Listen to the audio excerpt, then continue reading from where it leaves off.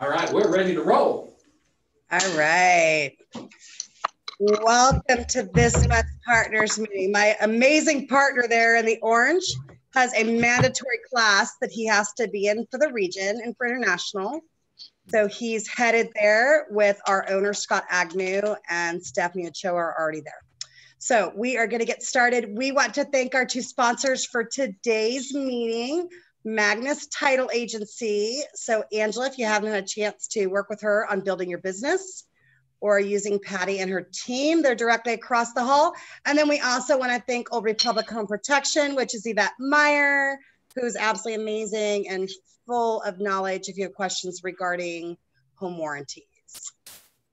You need to have those memorized for this.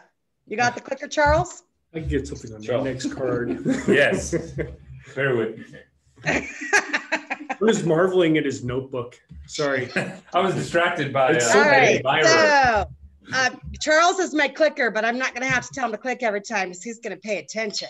So holiday party. We absolutely want to celebrate with you, obviously, as a Keller Williams Realty East Valley family. And because of COVID and everything that's going on right now, we're not sure what that looks like yet. We know that we did a different type of Halloween party this year. And we definitely, like I said, want to be able to celebrate with you for the holiday party like we do every year. If you have suggestions, please bring those to the leadership team, to your staff, ALC members, so we know what your suggestions are so we can celebrate with each other.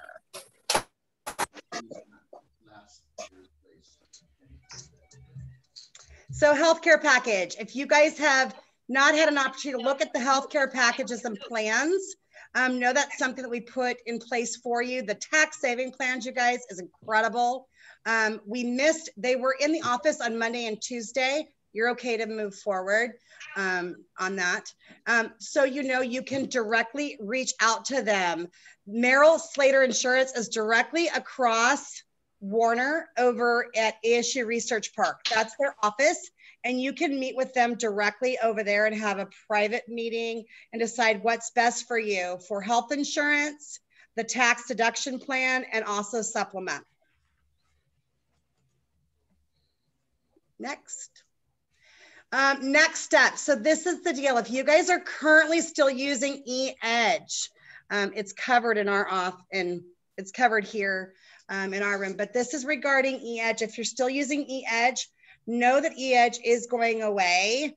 And so you definitely want to embrace Command and get past eEdge and Market Leader and get with Command. So just know that eEdge is definitely about to be ended. And so it's time to really embrace Command. December 31st, eEdge ends. So this is the new view for Outfront. So we just wanted to let you know that Outfront has absolutely a new view for you to look at. It's online and that's available for you. So just wanted to make you aware of that. And this is what this looks like. And this is the Outfront magazine, if you guys aren't familiar with that. So this is a video we're gonna watch. Pretty amazing, you guys, through all of this, through COVID, for Q3, this is your performance report. If you can click for me.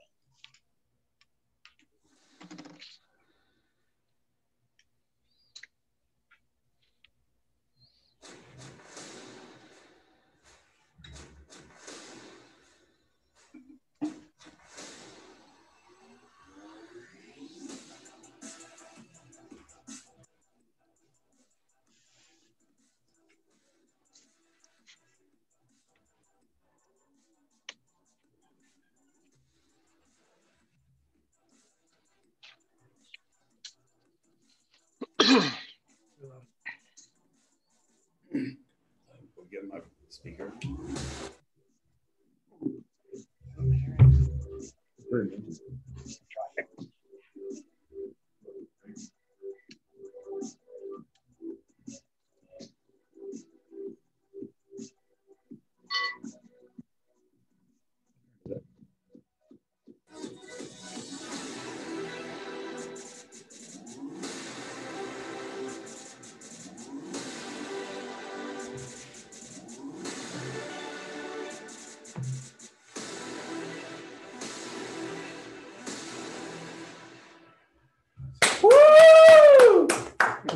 Yeah. Yeah, so what we're gonna do is we're gonna make sure we get that link out for you guys where you can watch it separately. We'll make sure that we post that short little video. Pretty amazing, you guys, in the history of Keller Williams with all the challenges and politics and COVID and just everything going on, that this was our best third quarter ever in the history of KWRI. So congratulations, that is about you. And we're just really excited to celebrate that with you. And we will get this video out for you. It's shaking bacon. I helped. Next. He's not paying attention. No, I hit the button. It's just a little bit of a lag here. There we go. Okay, so this is your all new KW Connect page. So if you guys have not been on KW Connect, definitely that you want to explore that. That has replaced our old KW, when you used to go into the back office. KW Connect is one-stop shop where you can get all that training. So thousands of hours of training, there's videos, there's top agents across the country that are actually sharing their systems and models. I know Carol Royce has got stuff on there.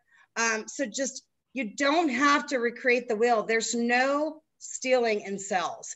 And that's one of the blessings about Keller Williams is we are collaborative. We understand it's a relationship business and there's ample business to go around. So KW Connect's where you can go watch all the videos for training. You can see Keller Williams University courses. You'll literally just do a search for those. It's one-stop shop.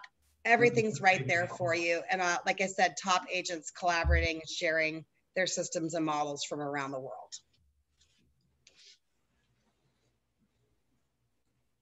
So this is really cool. If you guys have not had a chance to see, there's tons of new designs in the back end for marketing.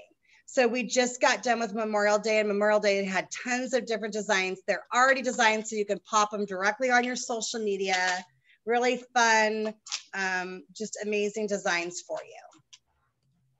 Next.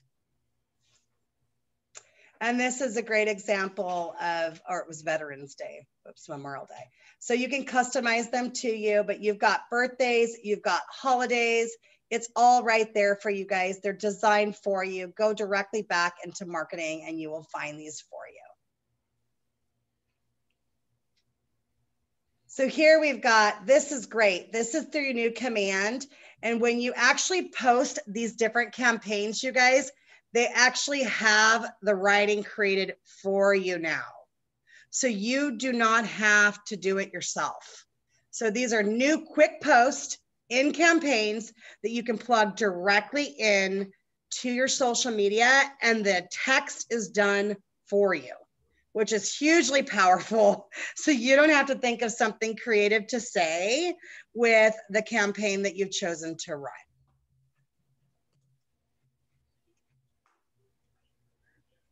And here's another great example of these to choose from. So these are your email templates. So this is something that's different now in Command also. They've actually released templates for your campaigns. So before you had campaigns there, but you were having to create your own templates. Now the templates, they're not all there yet, but you definitely have some incredible templates that are already created for your campaigns that you can just plug and play, which is really, really exciting for you as agents that you're not having to create all that content by yourself. Do you know if those are editable? They are. My understanding is they are. So here is also something new that's really cool with opportunities. This is something that Command has just released. They are going to automatically let your client know as you guys are going through the process. So one of the cool things you've noticed if you've really dug into Command, it's so simple to use. I can use it and I haven't had any formal training. Sorry, Charles, you can attest to that. I've never been to one of your classes. But the cool thing is now it's almost like our onboarding system. Like if you're using a Brivity or any of the other, you know, that you pay thousands of dollars for, this automatically will update your client as they move through the escrow process, or what I consider a pipeline process. So pretty cool for you. That Command already does that. It's your pipeline built in as you move through a process with clients, but now they have the same thing for your clients as you move through the escrow process.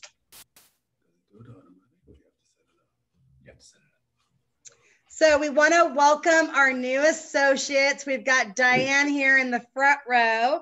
Yay! So Diane and her husband, Keith, are new associates, former business owners, and they're just really excited to have this new venture in real estate and do the same thing, create an amazing business for themselves. They are being mentored by Mike, our very own Michael Bickford. So we've got Steve Caravello that joined us. Veronica Castro has joined us this year. She's going to be coaching with me. She's actually on the Lux team. We've got Anaso Joe Bowana. He's one of our new agents. He's in coaching also. Nathaniel Kane McLavin. Lewis Lay is a new agent that is in coaching, and Rachel Watson has joined us. She's in coaching. And then we've got Mickey Westmoreland. So you guys know we have coaching / mentoring through our productivity coaching program. We have 4 top agents that do mentoring, which is mainly transactional support and walks you through everything that's available for you. In addition to the people that I didn't mention are actually have joined us, and they are on teams. So our goal is to make sure anybody, or they're experienced, of course. So our goal is anybody who joins Keller Williams Realty East Valley, we find a place for them and we find the support that they need to be successful. Next. Listings taken. Let's celebrate October 2020. Congratulations for individual agents. Our very own David, who is on the panel today, 4 listings. Awesome, David. Congratulations. Thank you. Katie Walsh, my amazing partner and friend. She did 3 listings this last month. Doug Royce, 2. Congratulations, Uncle Dougie. We've got the Miller team. Holy smokes. Congratulations, Susan and Grant, for 7 listings. Sir, woo, I heard them back there in their office. Yay! Sir Coofs are killing it. Husband and wife team, congratulations. You guys, 5 listings. Jamie Thompson of the Thompson Group, 5 listings. Valley Home Pros are killing it at 4 listings, and Muller Home Team at 3. Congratulations, everybody. Those are awesome numbers. We need more and more listings. For our group, we've got Carol Roy's team at 25 listings for October. Shanna Day team, holy smokes, 16 listings, and she's typically luxury. We can't wait to see those numbers, right? 16 listings. Congratulations, Matt Coaches. He is on our panel today. 10 listings. That's awesome. Congratulations. Bill Olmstead's team, 6 listings. Home selling team of Randy and Janine, and she was on vacation most of last month. 6 listings. And of course, Team San Souci still killing it with 5. Congratulations to our groups. Listing taken volume for October. Individual listings. David Najafi, almost 1.7 million. I'll take that payday. He's going to have a darn good November. Katie Walsh for 1.2. Doug Royce for 600,000. Katie Evans, congratulations, Miss Katie, almost 600,000. Cynthia Worley, always killing it. Just over 500,000. And Jill Rother, congratulations, just over 500,000. We're really proud of you guys as individual agents. Team, Sir Coof team, 3.7. 3.7 million for Sir Coofs. There's the Miller team, 2.6 million. Thompson Group, 2 million. Valley Home Pros, 1.5 million. And the Muller team, 1.5 million. Congratulations to our individual and teams. Those are going to be incredible paydays. Listing taken volume for October for our groups. Here we go. Carol Royce with those 25 listings, 11.8 million in listing volume. And we talked about Shannon Day with those 16 luxury listings. There she is at just over 8 million. Home coach team, 3.2. Home selling team of Randy and Janine, 2.8. Olmstead team, 2.5. And Team San Souci, 1.4. Congratulations to all of our listing groups. Individual, this is your transactions. So closed transactions, I'm sure that's, yep, right there on top. So closed transactions, congratulations, Amy Nelson. She had 4.5 closings in October. Steve Hayhurst, 4. Tom Wood, 4. David Najafi, I barely got that out. Congratulations, David, 3 closings and 4 listings. You're having a killer month. Katie Evans had 3 closings and Katie Walsh 3. Congratulations to our individual agents. Teams, Valley Home Pros, 6 closings. #1 team for closings. Congratulations. Lines team, 5 closings. The Miller team, 5 closings. CED Real Estate team. There we go. Charles and Allie, 4 closings. Congratulations. Muller Home Team, 4 closings. Congratulations. And the Thompson Group, 4 closings. Congratulations to all of our individuals and teams. I would take any of your paydays from last month. I can honestly say. And groups. Carol Royce's team, congratulations. 30 closings. Home selling team of Randy and Janine, 17 closings. Wow. The topic of today is how to get your clients closing more and get yourself closing more transactions and working on getting your clients throughout the transaction. And look at that. Matt is on the panel, 15 closings from last month. Congratulations, Matt. The luxury group, we've got back. Going back. Go back. We're not done. This time he's ahead. Luxury group, 9 closings. Team San Souci, 7.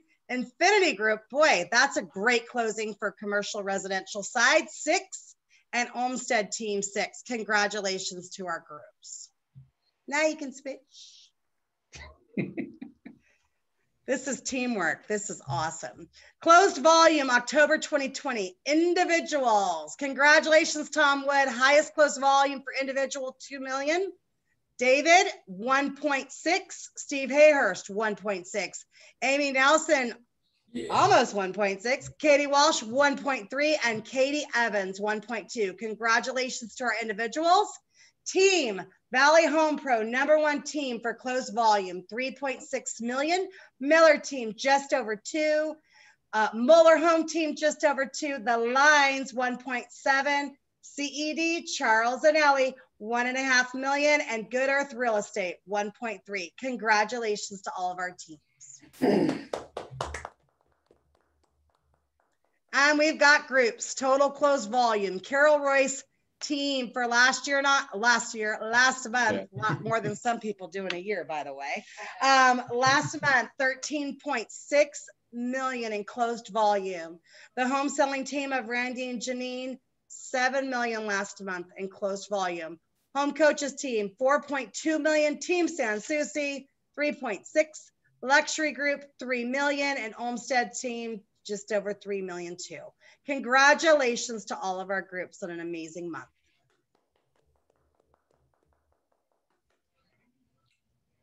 Broker Minute. Mike, you have something you want to talk about? Broker Mike. Actually, what I want to talk about today is our panel. I want you guys to stay tuned. We're going to have a panel today on closing strategies. Awesome. And everybody on that panel is on these lists. So I definitely think they're going to be able to learn something hopefully today and participate with that. Yeah. So next, here we go. What is the top of this? What's the subject on this? Because I can't see the top of the screen. October Home Run Awards. Oh, Home Run Awards. Thank you. So you're going to have to announce the first A because I can't see. Amy and Garrett Lines. There we go. Amy and Garrett Lines. Yay. And Angela Edwards, Carol Royce, Cliff Kinney, David, Diana Keller, and Carly Gibbs. We got a lot of home run awards this month, you guys. Elaine San Souci, Hani, Jamie, Janine and Randy, Jill Rother, Josh Randall, Joshua Kreis, Casey Teagan, Kathy and Andre Sukoff.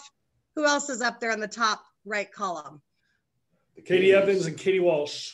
Awesome. Leonard Saavedra, Lorraine Moeller, Matt Coaches, Michael Hernandez, Missy Tatum, Paula Chavez, Shanna Day, Shawnee Moore, and Susan and Grant Miller. You guys, congratulations. So, you know, Home Run Award is something that this market center has done for many, many years.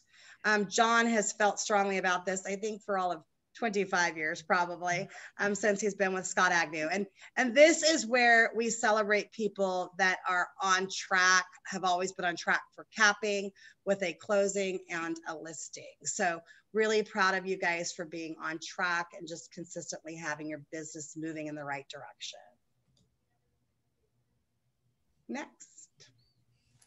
October cappers, my goodness. Hopefully nobody's cut off on this screen, but congratulations. So remember, Keller Williams is a capping concept. We are not a split house. So we're kind of the best of both worlds. We're the largest franchise worldwide, #1 franchise worldwide, and we're full service. And then also we have the beauty of you guys being agent centric, where it's about your brand and your business, and being 100% or 100% plus, because of the other opportunities that Keller Williams creates for you, one being profit sharing. So these are agents that all cap, so they are getting officially 100% of their money and have the opportunity of being in the 100% plus club. So congratulations to Sherry Bader, Paula Chavez, Penny Gold, Steve Hayhurst, Jeremiah James, Jessica Morrell, David Najafi, Sally Prestia, Edward Robles, so Eddie Robles is up there, Jill Rother, Lindsay Sullivan, and Valerie Taranjo. Congratulations to all of those cappers this month. That's awesome to see. First closings are listings in October. Whoop, whoop, whoop. We love it. Yay! So Angela Edwards had her first closing for $422,500. Destiny Cobb, brand new agent, $325,000. Jessica Myers, a new agent to us at $670,000. Missy Tatum at $499,900, and Wesley Fowler $360,000. Congratulations for first closings with Keller Williams Realty East Valley. We're very proud of you for coming aboard and jumping in feet first.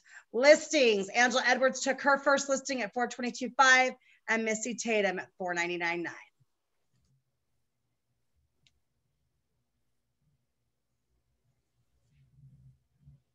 Happy birthday. Look at all these birthdays. So happy birthday. We started the month with Shannon Bells, the 5th, Kelly Kleinkoff, Doug Royce, Daniel Williams, Casey Teagan, Paige Stelkup, Jeff Gordon, David Maines, Michelle Bravo, Asia Coleman, Jennifer Collier, Lawrence Wortman.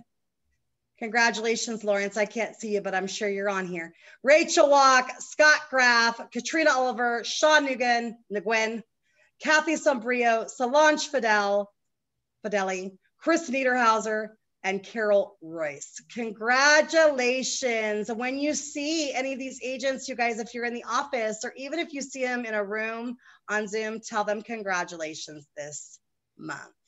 And then we've got our happy anniversaries. Pretty shocking when I saw this. Good old Ruth, 23 years. So Len Carity has been with us for 12 years, which is awesome. Shanna Day, 12 years with Keller Williams. Samantha Golej, 1 year. Diane Hamilton, 15 years, you guys. It's just incredible to see. Ruth Hayden, 23. Our sweet,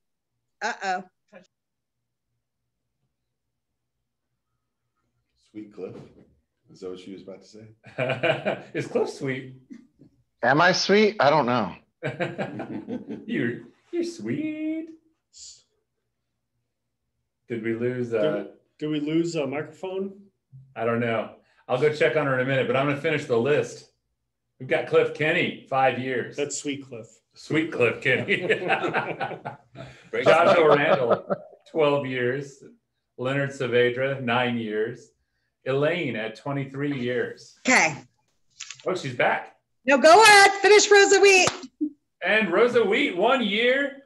Yay, Rosa. Yeah. So what I was saying, what you guys probably couldn't hear, look at Ruth and Elaine. That's just amazing. 23 years with us. That's incredible. 15, 12, you guys, congratulations. That just shows tenure. And we love that our agents have joined us and are staying. So thank you for joining us for the awards portion. But more importantly, we now have our incredible ALC panel. Broker Mike is facilitating that for us, and they are going to talk about, hopefully, well, we already know, our goal is to help support you in making more money. That's the bottom line. So that's really the topic today, and these are the experts that can make that happen. So I'm turning it over to Broker Mike and our ALC panel. Awesome. Thank you. Great job, Nikki. And today, what we want to talk about with ALC is closing strategies. That can mean different things to different people. So I want to start off with Charles. What does closing strategies mean to you? So we were discussing what to cover today, and I thought I would at least mention the language of sales class that I gave. I wanted to end on closing strategies, which to me meant language of sales. What are we saying to our clients to close, right? And so in the classroom, it's on the whiteboard, but I just wanted to really quickly recap what that class was all about. And in order to effectively close, we have to do some really good probing to uncover their circumstances, right? So we're learning what's important to the client as we probe to understand their needs, because circumstances create needs. And then needs, when we support those needs, that's closing. And there's several different ways we can do that. And I think my understanding of what we wanted to cover today is part and parcel to some actual tactical, type scenarios that I'm sure the other agents, ALC members will discuss. But I just wanted to discuss some of the example closes and kind of tell you about what those are. There are too many to list, so I'm just giving you a few examples to give you an idea. I'm going to preface this with just saying that while we can't cover it all today, I would highly recommend that you all dive into the language of sales, get some books like Exactly What to Say, Fanatical Prospecting. There's just great knowledge in print where you can develop your language of sales and get better at closing. So as you develop those circumstances, understanding of circumstances and support the needs, you could use the now or never close. A now or never close is something that you mentioned is a limited availability or part-time availability, such as for real estate, it might be DPA. So we all remember, I can't remember if it was last year or the year prior, when the DPA programs were announced in October, they were gone like within the month. So now or never close could be, for example, a DPA. The summary close, you might use something called the T, where you literally list pros and cons on one side or the other of the T. And then you summarize the needs that you supported, and then you might ask a question, which is another type of close. So you can just summarize and then use a hard close or an assumptive close to close your client. Then you've got the sharp angle. This is really useful when they are talking about your commission. The sharp angle close is, as an example, you can use an if-then sandwich. So if they're asking for a percentage off of your commission, you could insert an if-then sandwich and say, okay, if I take, a percentage off my commission, then will you, ... whatever the answer may be, right? And so you can use if-then sandwiches there. Just study the sharp angle. It can be really good at countering. You can also turn that around and say, if then will you accept less? Because you're now being paid less, we might offer less. So Jason Wells has talked a great deal about how to offer, tiered levels of service, and maybe at certain commission levels, maybe you charge 7% for a concierge type service and 4% for someone who, is getting their listing on the MLS, not much more, whatever the case may be. I think you get what I'm saying. The question close. And this is really good for visual learners. So if you know somebody that has to see something to talk through it, you could literally draw what I call the box. And you can draw all of the circumstances and needs that they have and at the side of the box, and then draw all of the things about a certain house or about a certain situation that solves those needs. and just ask the question, what's it going to take to get you in the box? It's literally a physical representation on paper of what you're trying to talk through. And then the final one I'll just mention today is the assumptive close. And again, from that language of sales book, what is it called? Exactly What to Say in Real Estate. So just a few more phrases here. Most people is a good one. So you might say something like, most people at this point would ... You know, the next steps are signing the buyer broker agreement, whatever the case may be. And so I have most people and what happens next as examples.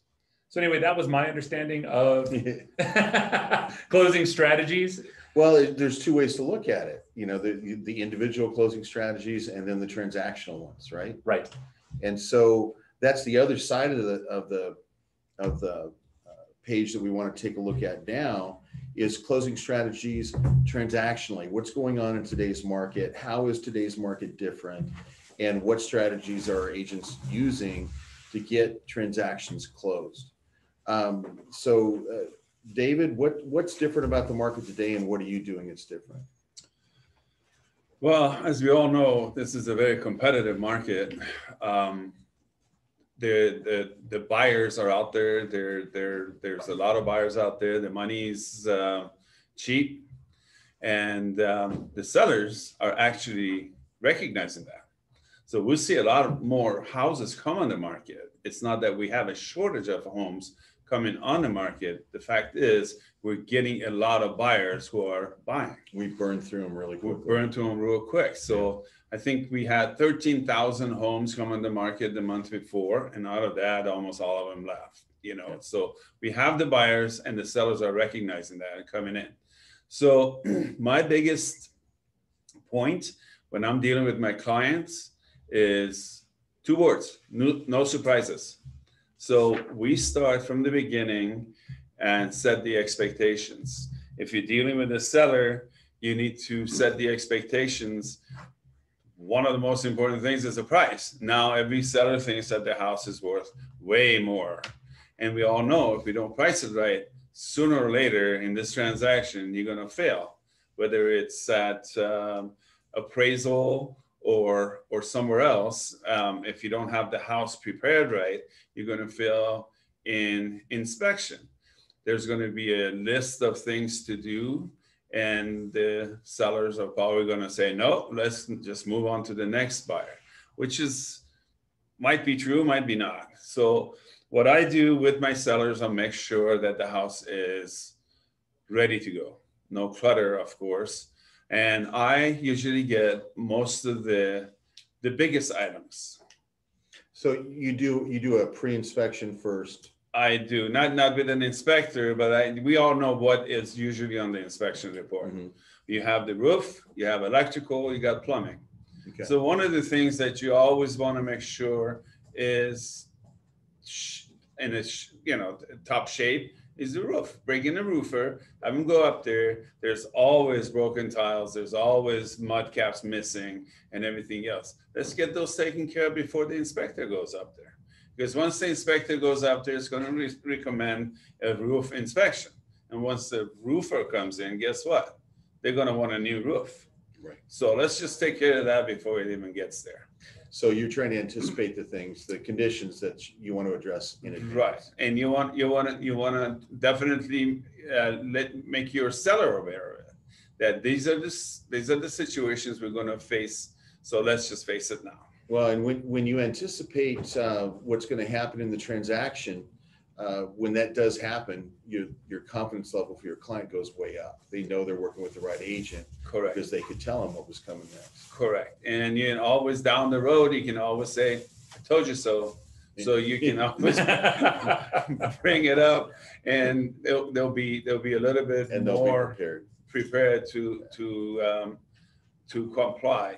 And if you're talking about the other side, the buyers, you want to make sure that it's not always the sale that you need to worry about. It's the process of it, and you need to be the trusted advisor.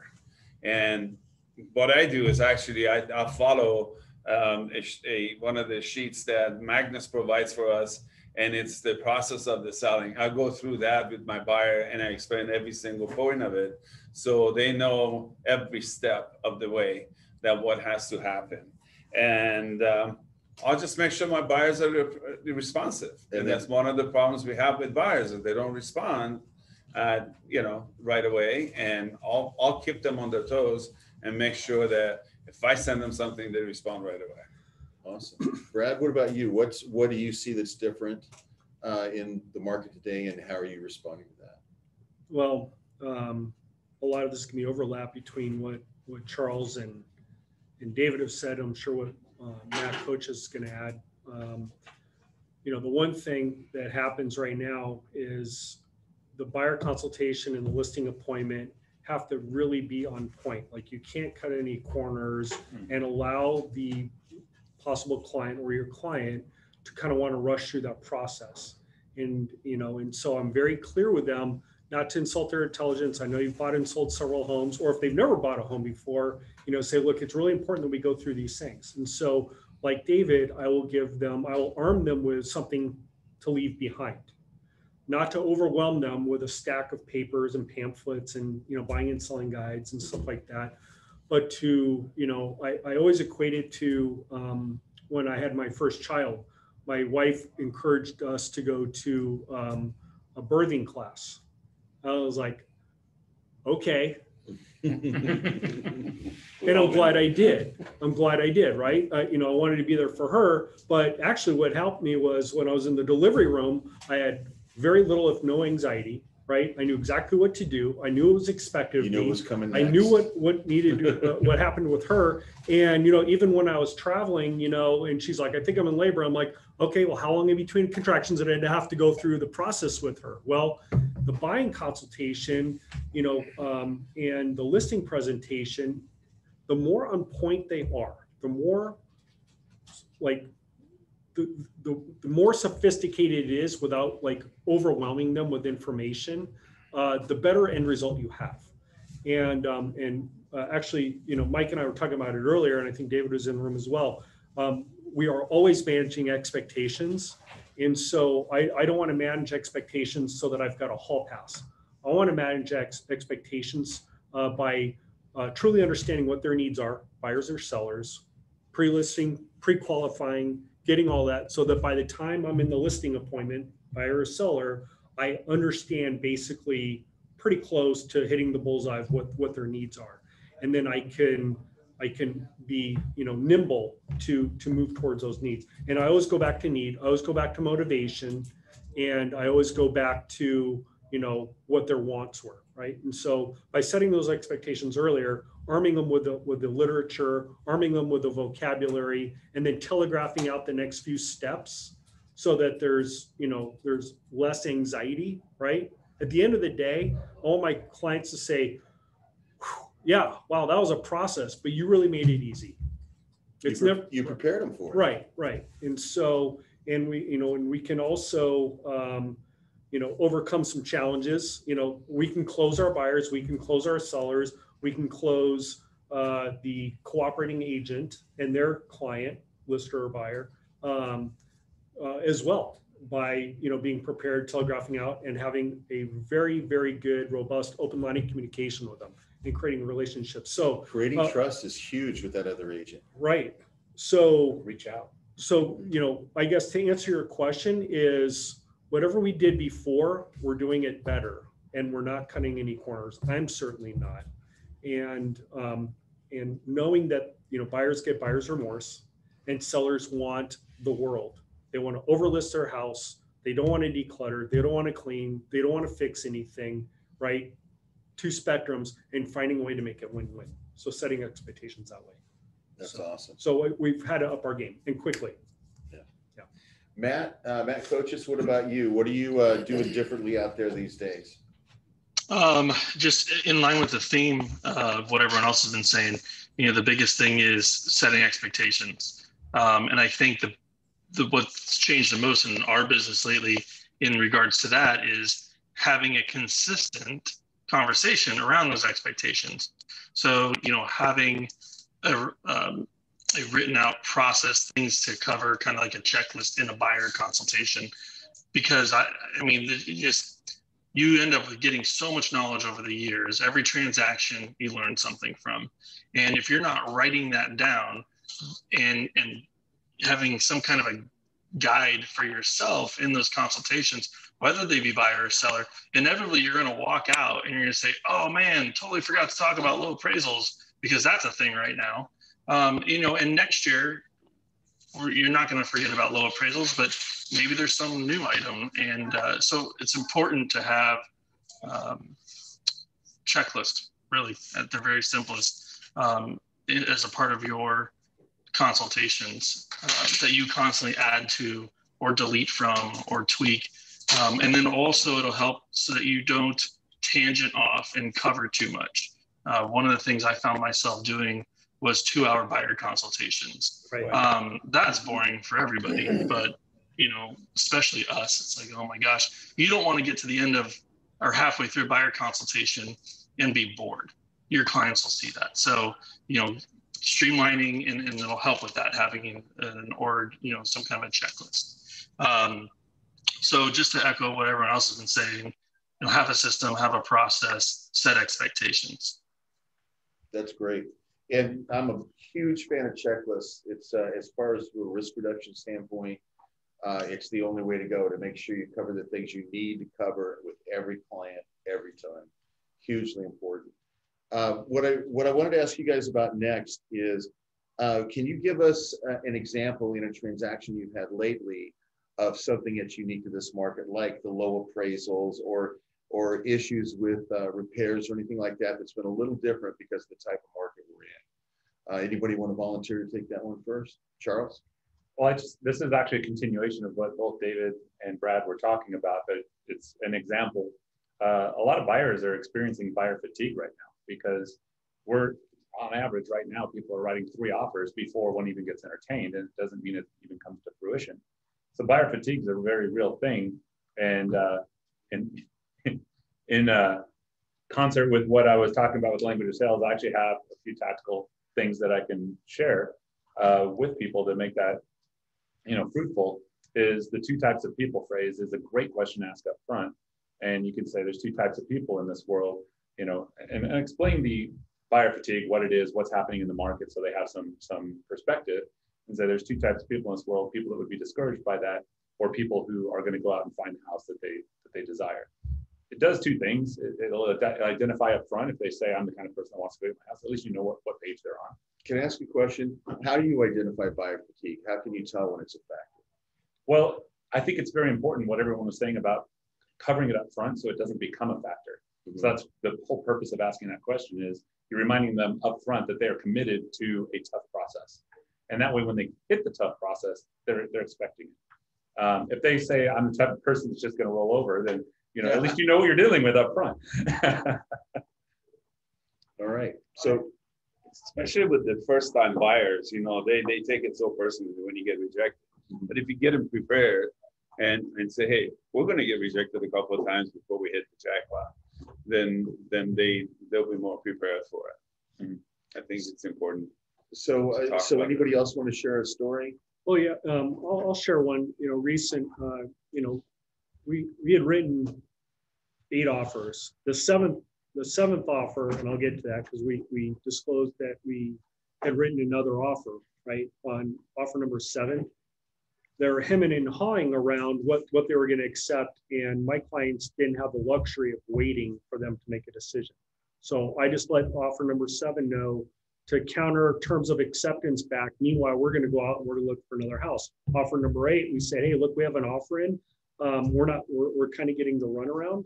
And so we're disclosing to you right now that we're going to write an offer. We have another offer in. Well, they ended up taking that offer number 7, right? And, basically we won it because, as I explained to the listing agent, I had a very reasonable buyer, very reasonable. He's not going to ask for the world, right? He just wants a sound roof, AC that's working, even if it's older, everything needs to be in generally good repair, but, he's not going to ask for everything. And then we get into the inspection, and we had one of the worst possible inspections you could have for a reasonable buyer, right? Mm-hmm. And so the pool equipment was leaking. There were pop-up heads that were missing, and we saw that during the showing. The roof was original. It was an original owner. The house is 18 years old. And so, you know, I had already set in the buyer consultation and through a number of conversations with my client, you know, that, look, should something come up, remember that we talked about, like, there's not going to be a benefit for the seller to necessarily replace the AC, replace the underlayment or the roof, or whatever the big ticket item is, but they need to get it functional so it can be warranted, and you know, and so have those conversations. So he already felt like he was paying at the top of the market, but he was okay with, like, you know, if I pay at the top of the market, then I better be getting a good rate, right? You know, then he already covered that himself. So he had a great rate, he had more buying power, and we go under contract, and he wanted new AC and he wanted the underlayment replaced. So I said, I think that's gonna be a hard no for the seller, right? Because that's not what you told me. If I go back to the conversation, you said you would be a reasonable buyer. So let's just, you know, we discuss what reasonable was. Anyway, he ended up with a credit in lieu of any and all repairs for most of the repairs. They fixed the pool equipment, and they fixed some of the other stuff that needed to be done, and then he got a credit for the HVAC. And then we got a $25,000 under appraised value. So you got two stories in one here. Yes. Yeah. And so my reasonable buyer says, okay, look, I'm not going to pay it at the top of the market and not get a new roof and a new AC and have to come up with $25,000 out of pocket. The seller did not want to come up or come all the way down. And so she suggested meeting in the middle. And my client's like, that's not reasonable to me. Use the word reasonable, Brad. It's not reasonable to me to not get everything I wanted on the repairs. You know, I was okay with it as long as it's appraised, but I'm not going to come out of pocket and not have those things. So we either need to get the repairs for me to come anything out of pocket to meet them halfway, or we're done. And so they walked. The seller wouldn't acquiesce and my buyer wouldn't acquiesce, you know, and he was okay with that.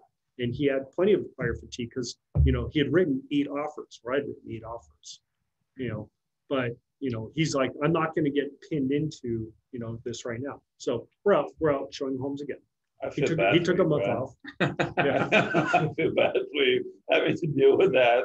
It's probably, he took over a month off. Probably an Asian fatigue as well. But he's, you know, but, you know, that's what we signed up for, you know, and to that point, you know, we have to be the strength and the pillar for them. And if we're like waving our hands and freaking out, then they're going to wave their hands and freak out. And so, you know, these things happen. Yeah, you know, Mr. Crumbaker, these things happen. We talked about this. We covered this in our consultation. We covered this, you know, when we saw that report, right? And so, you know, we just try to, I use the word equanimity. You know, I like to have some equanimity in the whole thing. And that at least, you know, there's a bunch of Fonzies in there. Everybody's cool, you know. Bunch of Fonzies? Fonzies. I love it. I love it. So, but yeah. So that's my most recent story. Awesome. That might. Matt, what about you? Do you have one you want to share? Everyone can hear me again?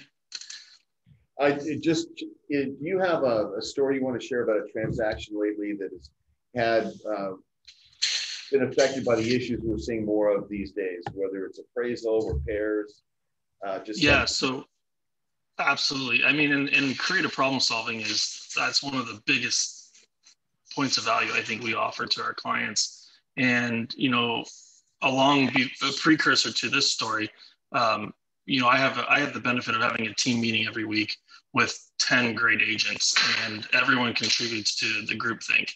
And we solve a lot of problems in that meeting every week, whether it's appraisal issues or comping properties or whatever it is. And so first and foremost, I would encourage agents who aren't on a team to make some connections in the office. You know, feel free to call in to any of these meetings or anyone on the ALC and ask for some creative problem solving. That's sometimes the answer is simpler than you think it would be. You just got to think of it. And there's a lot to think about in this business. You know, some of our biggest wins have come towards the end, negotiating around major items on the inspection. Today's buyers are paying top dollar or above top dollar. And that's just a product of the market. a lot of the homes aren't in top dollar shape. And so you might come to an issue where a seller doesn't want to pay out of pocket for something, you know, a new roof, a new AC. When a seller hears that, they think that's $6,000 out of my pocket. Buyers don't want to have to pay top dollar, relinquish all of their savings on down payment to make a deal work, possibly come out of pocket to make up for a short appraisal, and then have to handle a major expense. And so, you know, one of the things that we like to do is get items paid for, get an invoice, get it sent over to title. Title pays it at close of escrow on behalf of the seller, and then the work is done after. So we found that to be pretty safe. Obviously, you have to trust your contractors. I wouldn't go with anyone you've just met. Someone who's done work before, you know where they live, that type of thing. We use Home Depot a lot just because they're trusted, Lowe's, and then, you know, certified roofers and all that. And that's saved many deals for us, because all of a sudden the seller's like, oh, well, if I don't have to see it go out of my account now, and, you know, their concerns about getting the work done in a timely manner right before closing, like, it's all just a mess. And so Magnus Title, coincidentally our sponsor, Patty over there, you know, helps us with all that and lining it up and holding everyone accountable. So for what that's worth, hopefully that helps someone out today. But you just get creative. And I think the biggest thing is talk to other agents in the office. It's the greatest thing about Keller Williams East Valley is everyone I've ever met is more than willing to share. That's awesome. There's one thing that we didn't cover, and I just want to go back and hit this, and I don't want to spend another hour on this, but just quickly, are you guys using anything that's a new tool to get properties under contract now, where it's harder to get your buyer under contract because of the market? Are you using things like as-is clauses, escalator clauses, waiving appraisals? Are you and Brad, I want you to be honest with me about how you feel about that, okay? Yeah. Because I have a feeling we feel the same way, but everybody knows these tools are out there. I want to discuss them a little bit. So share what you're thinking. I mean, I'm not a fan of waiving appraisal. Why? Because there's very little recourse after that, you know, especially if you're outside of the due diligence period, you know, then you're toast. Then you talk about buyer's remorse. You don't have a happy buyer at that point. Well, plus you never know what's coming. I mean, when you waive an appraisal contingency, you may think it'll come in 5,000, 6,000 low, yes, and then it comes in 25,000 low. So this is what we'll do. So I've used appraisal contingency or appraisal contingency waivers, right? So we're not waiving appraisal, we're waiving the contingency for the waiver or for the appraisal. And what we'll do is we'll go in and we'll make sure our due diligence period is like 12 or 14 days. And we'll order the appraisal right away with the agreement that the buyer understands that they're going to be out of pocket, $400 or $500 for appraisal, and they need to get the home inspection done. And then if we have a low appraisal, we can still cancel for BINSR related items. That's huge. And that's so for delivering the contract, on surface, there's an appraisal contingency waiver.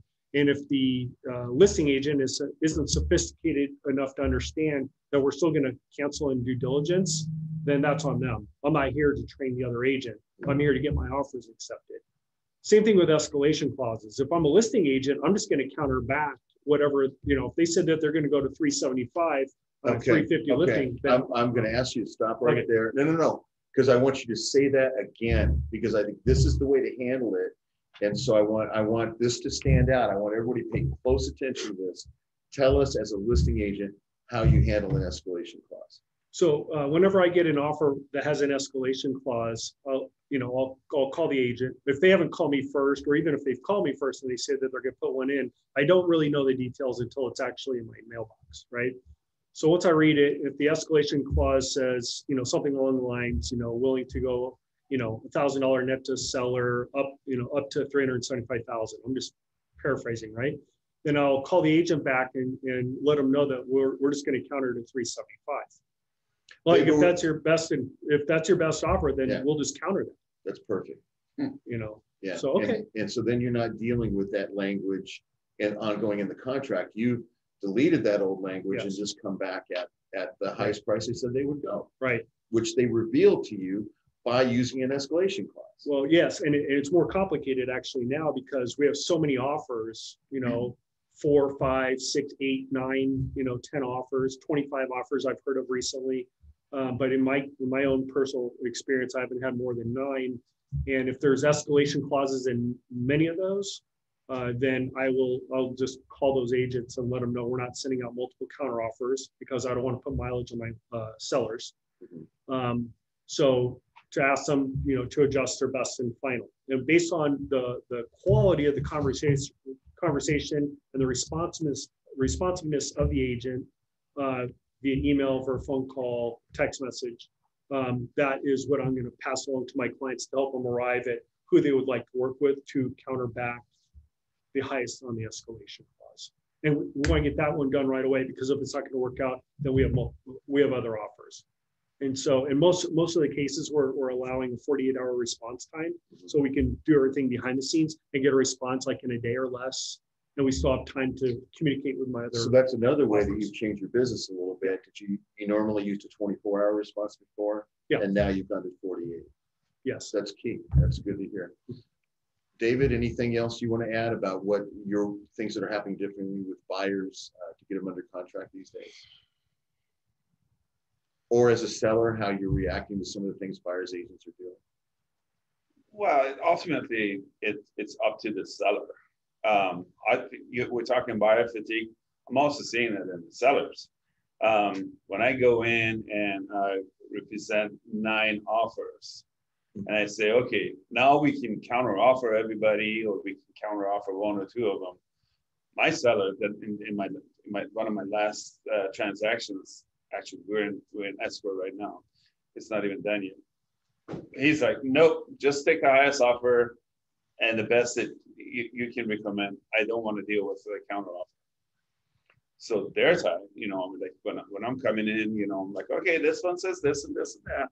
And I have my own, spreadsheet that I can actually totally, make it really easy, so a 5-year-old can decide. So what about you guys? When you guys get many offers to present to a seller, do you do something similar with the spreadsheet? How do you handle that? Yeah, spreadsheet, exactly. Yeah. What's the offer price, the earnest money, the type of loan it is, the inspection period, title, what they're doing on the HOA, what they want for home warranty, if one at all that stuff. And then at the bottom is net to seller and closing date. Yeah, I can imagine it'd be exhausting for a seller to go through a dozen offers if you don't cut to the chase. Or 51, as I saw on one. I don't know how you even present 51 offers. It's like so the problem is if you're like, I'll just use the last escrow that I have. We accepted an offer that's $16,000 over asking. So if I'm going in and counter offering, and now I get $20,000 over asking, $25,000 over asking, I still got to appraise. And I know, when I price it at like 430, and now I'm setting it at 446, I'm pretty sure it's not going to appraise for 455. So knowing your product, I think it's important on how you handle counter offers or the offers that are coming and preparing your seller for that. Yeah, I was just going to say, we had a seller that I told him this is very optimistic. There's likely not a chance that this is going to appraise, and you just need to know that. So when we come back down to reality, you're not let down. And that's exactly what happened. Is it came in, 20,000 under, something like that. Right. I forget what the exact number was, but he called me. He goes, "Well, we knew this was going to happen. Let's just move forward." And it was all good. Well, so setting expectations. There's a quick remedy to that too. Like again, and the same condition. The offer we accepted, we also said, we're gonna need at least a $6,000 over appraisal guarantee. In other words, I'm pretty sure this is not going to appraise at 446, but I'm pretty sure it's going to appraise at least 440. So accept the fact that if it comes at 440, you will come up with the extra 6,000, and they agree. And so they agreed to that. And so they did an addendum, or they did a count. How did you handle it? I just had them write it in the offer. Okay. All right. And now, if you were going to write something like that in an offer, where would you go to get that language? Of course, I would check with my broker. Oh, that was so self-serving. I have one more we're doing. I just want to mention something real quick. That type of clause, we've already written it. It's online on the intranet. And if you don't find it, just come to me and I'll get it. It's easier to come to you. Yeah, I'm fine with that. Yes, sir. I just want to mention everyone here has already talked about inventory shortage and condition issues. And one thing that we are doing different is talking to our buyers about, you know what, let's not discount the ones that don't look like they should belong on HGTV. Let's go look. We walked into one recently and it smelled like they've been emptying their bond water on the floor for the last 20 years. It was horrible, right? But I told them, I said, so another sales language, right? Just suppose this could be remediated. We'll call ServPro, and we did. We got a quote.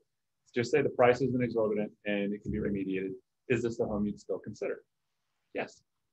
So, you know, another product that you can use is the renovation loan. Don't discount the renovation loan. You could look at a home that's distressed or just, you know, maintenance has a lot of deferred maintenance. You could talk to your buyers about, you know, let's go after some of these homes that others possibly aren't entertaining because of their condition. And you can get a renovation loan, and all of the, you know, things can be totally taken care of before you even move in, and it'll be great. We actually had to do that last month. My buyer's budget was $650,000, and they wanted to be around Moon Valley. So every time a house came on the market that looked good to them, I had to drive 45 miles to get there to show them the house and not be able to, you know, to get it and keep losing it. So we decided to look at houses that could be fixed up to their expectations. And we ended up with a house at $560. And we budgeted $40,000 to fix the house, and it actually being remodeled right now. And when all the things are set and down, we're at $600,000 and we got our dream home. That's awesome. Hey, Matt, it's kind of been easy for us because we're just talking around the table here. Anything else you want to add to what you've been hearing? Yeah, I got you guys. Taking some notes, some good stuff. So one of the bigger things I think right now that we're using and language-wise is when showing buyers, if this, then that. So if this den had a door and a closet, would this home work for you? If the paint was done or if the carpet didn't stink, does this home work for you? And then, you know, if yes, then if that's something we can work through. More often than not, they're just, you know, buyers kind of get trapped into, oh my gosh, this price and it doesn't meet my expectation. This isn't going to work. So that's one thing. And then we are finding a lot of success with the pseudo appraisal waiver. So what I mean by that is basically pre-negotiating it, that our buyer is willing to pay up to $2,000 over appraisal up to purchase price. And we've written it one time where just $2,000 over appraisal, period. Because they were willing to do that. And number one, I like the pre-negotiating. So my buyer has that expectation of what they're going to have to come out of pocket. I explain it just that it increases their down payment. And usually when I say that, it doesn't sound like they're, you know, versus saying you're overpaying by $2,000, because no one's going to really want to do that. And then just moving forward with that knowledge that it's already negotiated out. And I think some sellers, you know, if it's enough, then they're really happy with that. Because a lot of their agents are preparing them for possible appraisal issues. Awesome. All right, guys, thank you. I think we had some great conversations today. I really appreciate you guys sharing this with the agents. And hopefully we'll do this every month. I would love to see something like this. Absolutely. All right. Thank you, guys. Thanks for listening in today. Thanks for joining us, Matt. Sorry you're not here. Yeah, I know. Cool. Me too. How's your daughter feeling? She good? Matt? He's He's signed up. Matt left. You want to go ahead and start it up? Yeah, I was left the building. All right. All right. Thanks, Hey, Mike. Thanks, guys. That was